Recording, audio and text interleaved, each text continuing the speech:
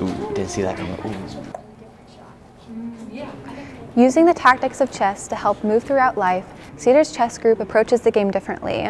Cedar Shoals economics teacher Robert Chatmon offers his room after school for students who want to play chess, listen to financial podcasts, or do homework. So besides PSP, where students can come and get their work done, we also offer chess and we offer financial literacy. Chess is a game that you can use in life. Think before you move, but also being able to plan 3 or 4 moves ahead. Likewise with financial literacy, you need to be able to do the same thing. You need to be able to put yourself in a position to be ahead of the game. Right now we are in one of the craziest times in our economy, but if students can get a knowledge of that before something drastic happens, they'll know how to prepare and they'll know how to be able to take advantage of these situations. I learned about Cedar's chess group when I was in 4th period this year.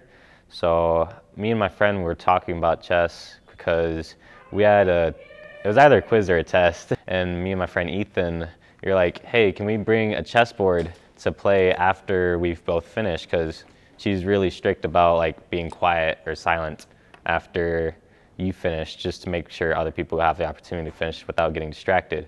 So she was like, hey, I didn't know y'all played chess. She told me about Mr. Chatmon and how he was considering making a chess club after school. So I was like, wow, it's kind of cool. I might go check it out. Chess and Community is a nonprofit organization founded by Lemuel, otherwise known as Life LaRoche, that uses chess skills to help kids avoid systemic traps that may lead to incarceration. Located in Athens, Georgia, Chess and Community uses chess to teach students to be patient and think before they move in life. I met Life when I first moved to Athens 5 years ago. He and Bridget Flanagan were the first two men that I met when I first moved to Athens. And once they told me what their program was about, I knew my boys were going to be a part of it.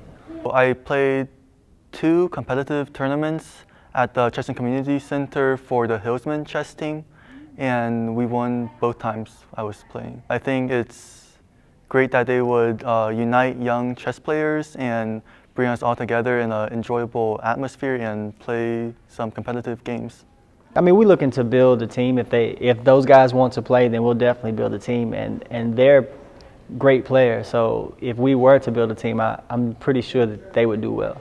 So I plan on competing in every tournament available. That would be very cool. I heard we will have a tournament planned against Oconee, so I definitely plan on playing that one. I think when students start, they're confused. How pieces move and how things, how you're supposed to protect pieces, things like that, the value of a piece. But to find a student that catches on real quick, like I have a young man from my advisement class, Alexander. He's a super smart kid. And it just surprised me the way that he caught on so fast. And he was able to beat a couple of people that I didn't think he would be able to beat, but he did. I think chess has taught me to think before you act, which is a very common motto among chess, but it's definitely true. I would definitely say that patience is a big part of both chess and life. It definitely comes in handy in all aspects of life. Like, I know a lot of people, from what I've heard, a lot of successful people say that patience is the key to success, because you can't accomplish a lot in 1 year, but you can accomplish a lot in maybe 10, 20 years. It's the same with chess. You have to be patient. You have to plan your strategies and wait for them to actually go into play. I think it opens your eyes to, okay, hey, I am super smart. I am able to accomplish the goals that I set for myself. I'm able to think ahead. I'm able to see the plans that I have for my life and be able to plan them out and actually be successful in accomplishing those goals. So yeah, I definitely think winning at chess allows you to win at life.